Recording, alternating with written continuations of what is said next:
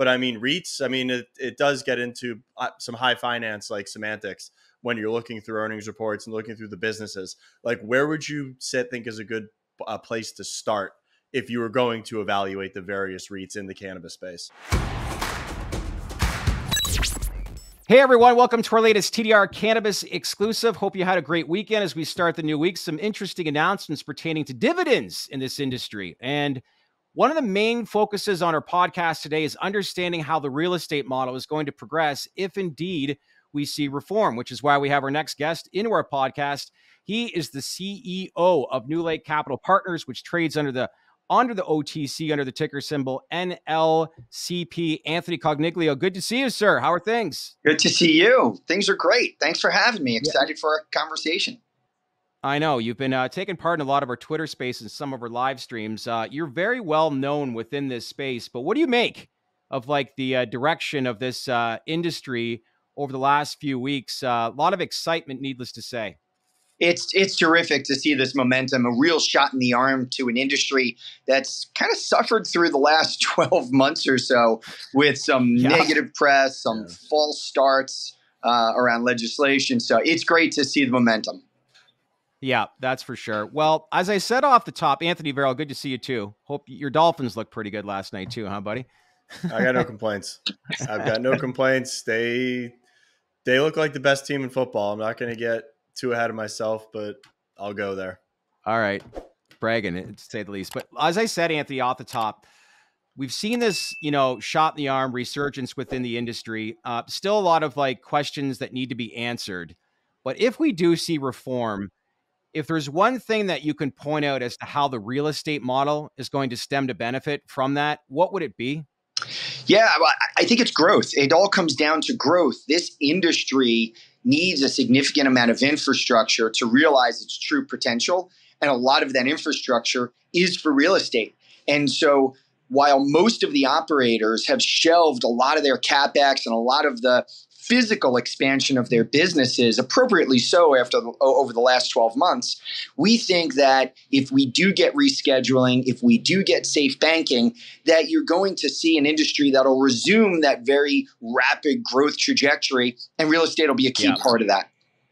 Yeah, 100%. So let's focus. As I said off the top, you're CEO of NewLake Capital, your real estate investment trust, otherwise known as a REIT, provides capital and state licensed cannabis operators through a three-pronged revenue generation approach. So can you explain how that three-pronged revenue approach works? Yes. First I just say our business model is quite simple.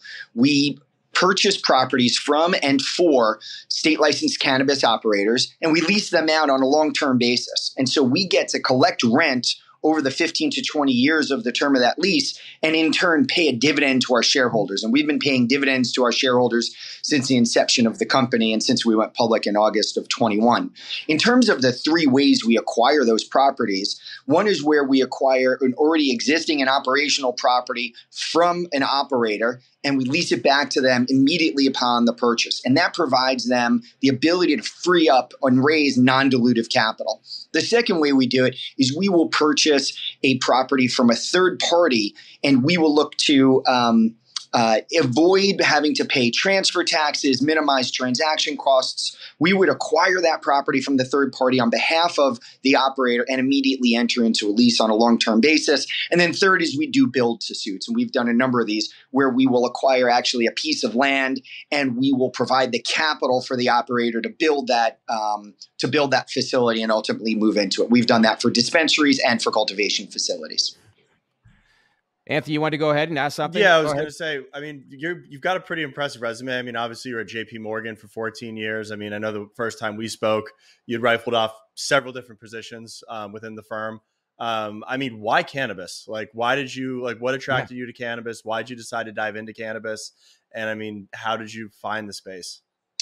Yeah, so it goes back to why did I ever leave JP Morgan? I realized that over the course of my career, leading into and then through JP Morgan, I was growing various businesses inside of other larger organizations. And I decided I wanted to do something more entrepreneurial. I left JP Morgan in 2011 to start up a residential mortgage company that had what was a unique focus at the time. And we were able to acquire a platform in the Southeast, use that platform to implement our business plan. We scaled it up nationally and we sold it to Blackstone.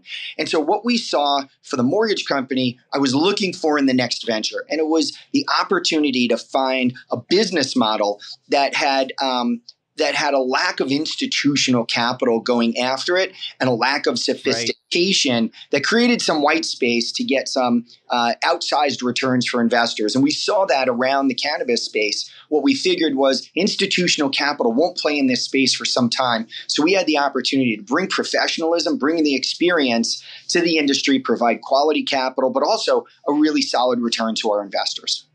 Yeah. Makes sense. Well, I mean, do you see this playbook rolling out again? I mean, in terms of like selling the book on a go forward basis down the road to someone like a Blackstone.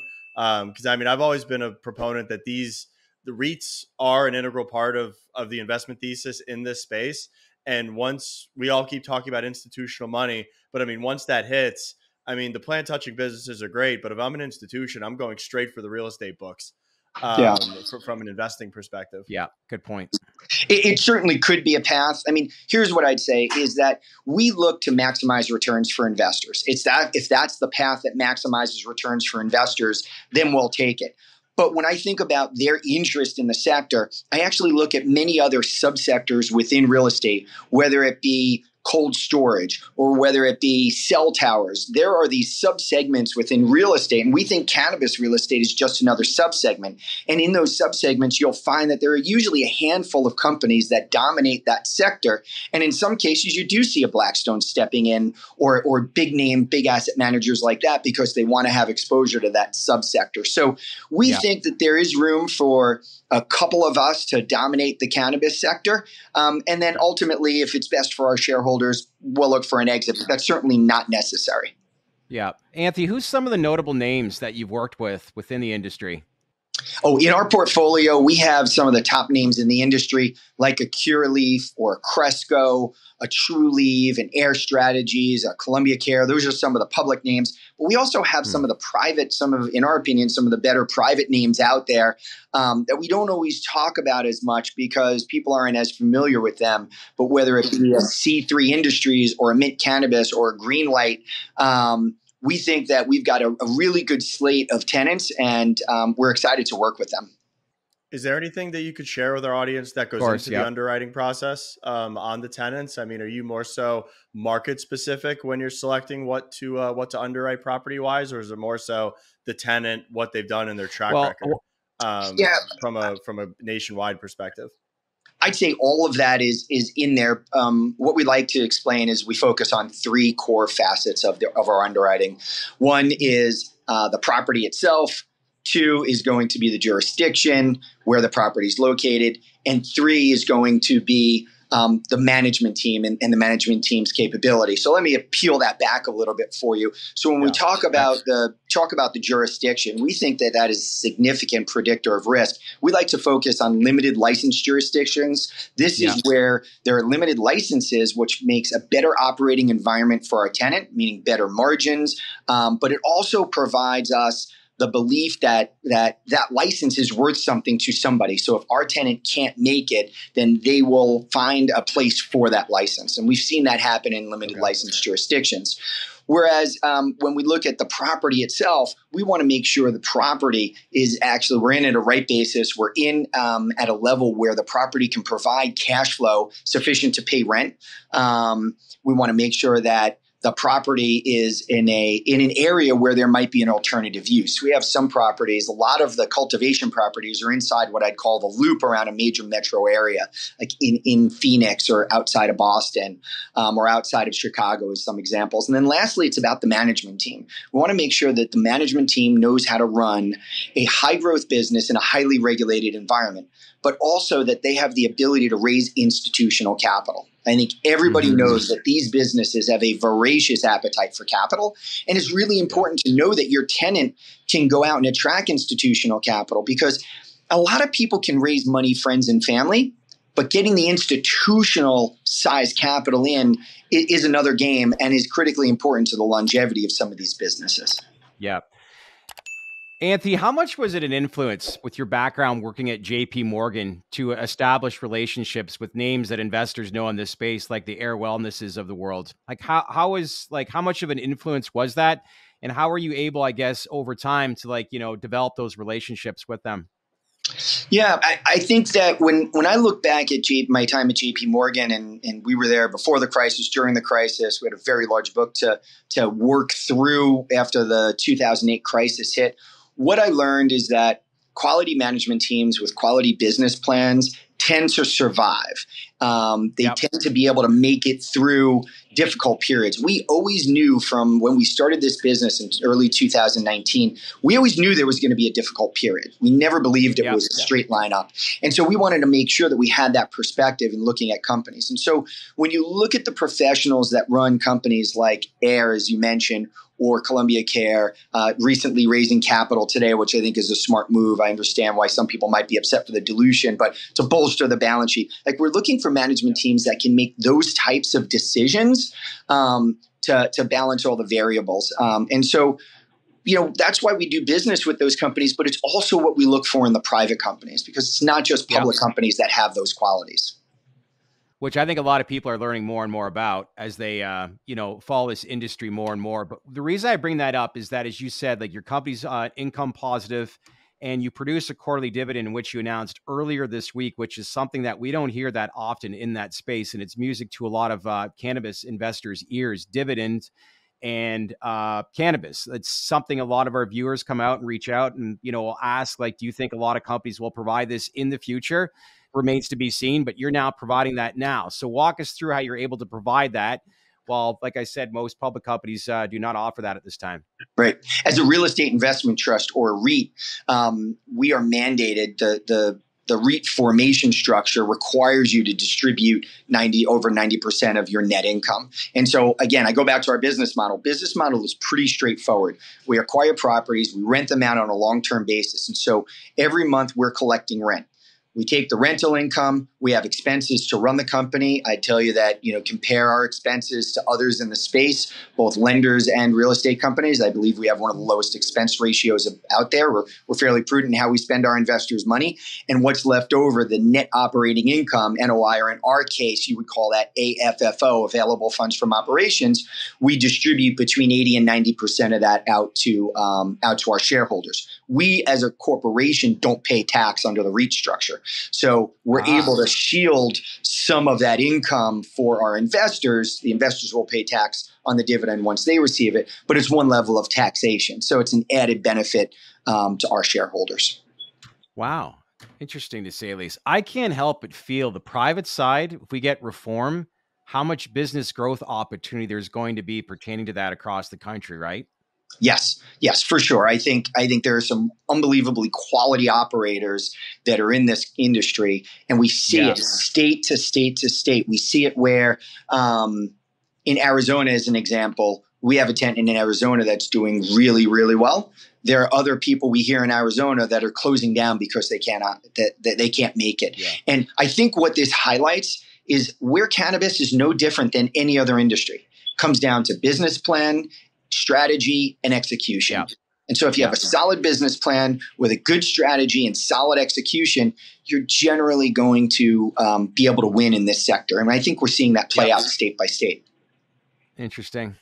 What would you tell a retail investor that was looking into REITs from an investment perspective on like how to evaluate these companies? Because I mean, the plant touching businesses, they're relatively easy. They're relatively easy to comprehend. They're relatively easy to fundamentally analyze. But I mean, REITs, I mean, it does get into some high finance like semantics when you're looking through earnings reports and looking through the businesses. Like, where would you think is a good place to start if you were going to evaluate the various REITs in the cannabis space? I think you start at the portfolio. I think you look at the quality of the names in the portfolio, because what we like to say is, it's a lot easier to do a deal than it is to collect rent for 15 or 20 years. And in order for us to be successful, we need to continue to collect rent on a regular basis. So the first place to start is looking at the quality of the portfolio and making an assessment on those organizations, those tenants' ability to really be there for 15 years and be able to pay the rent.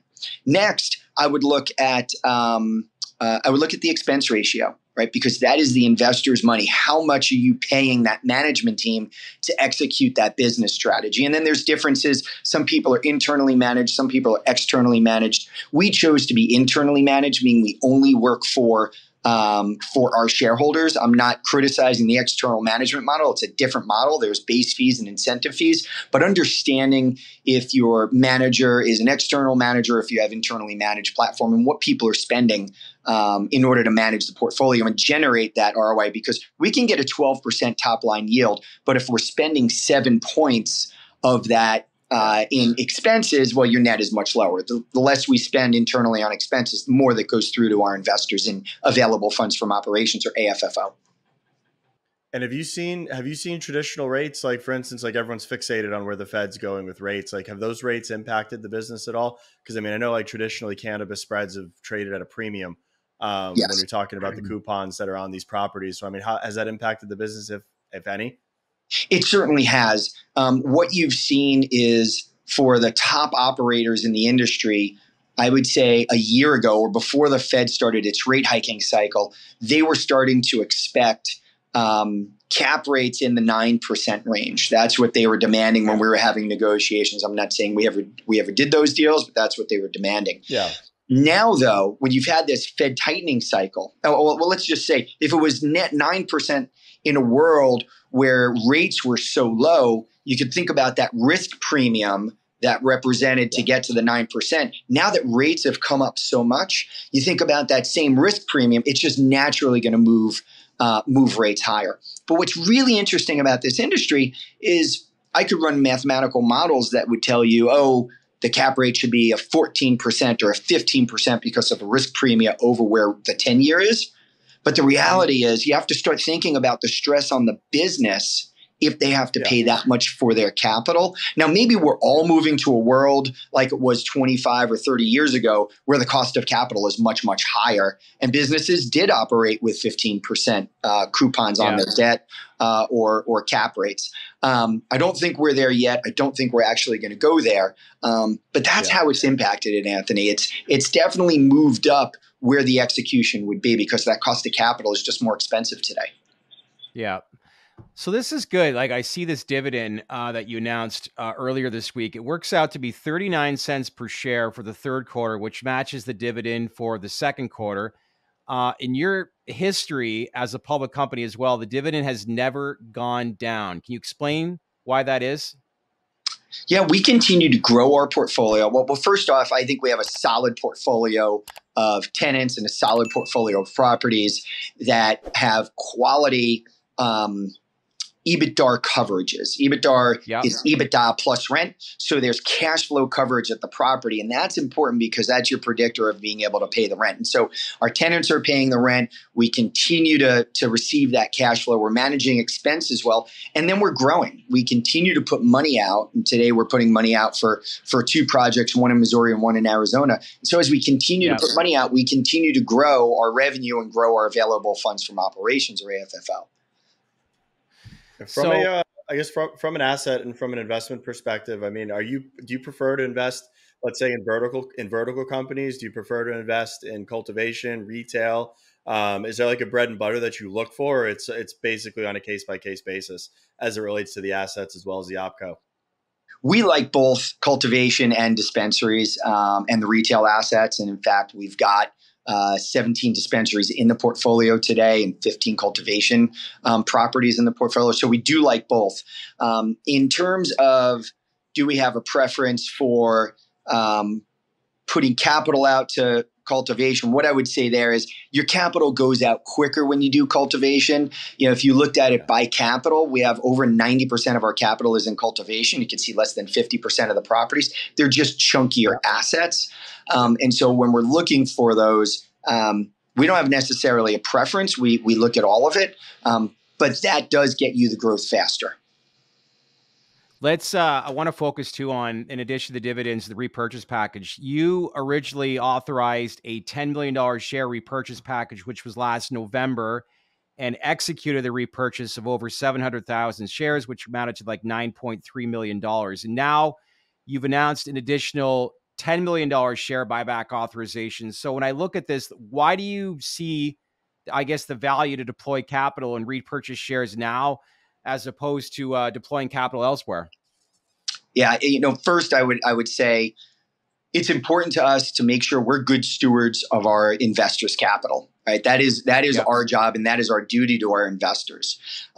There are some reasons that we believe are more technical in nature, particularly around custody, that we think are limiting the price on our stock and keeping us, in our opinion, artificially low relative to where we think the value is. And so we understand that some investors need to exit at those prices, whatever's going on in their world or their perspectives. But when they're leaving that much value on the table, we feel like we should be there to pick it up for our investors. And we have a choice. We could either do a new transaction in cannabis, or we could buy back shares. And so we're always looking at the return to our investors by putting out capital versus buying back the shares. And this buyback isn't to say we don't think there's an opportunity in cannabis. We continue to be very focused on executing and doing more deals in cannabis. But when you look at the return that was available to buy back our stock, on average below $13 a share, it was way too compelling to leave on the table. And so if more investors are going to exit at those low levels, we'll be there to make those accretive purchases on behalf of our shareholders. You guys get a lot of feedback on comparisons with IIPR, which trades in the New York Stock Exchange. Yes, I see a lot of similarities with business models, right? Go ahead. Sorry. No, yes, we do. We get a lot of comparisons. We are very similar in we're exactly the same in terms of focusing on sale-leasebacks in the cannabis sector. I think we have a different approach than they do, but by and large, it's the same business model.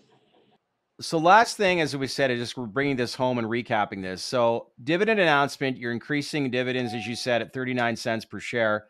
I'm curious to learn more about, as time progresses, as we get reform, as to how this industry does, grow, for example, pertaining to real estate. But I think one thing that I think a lot of investors need to be mindful of is just the growth opportunity when it comes to REITs within this industry, when it pertains to the private sector, which I can't help but feel like there's going to be a huge growth opportunity pertaining to that.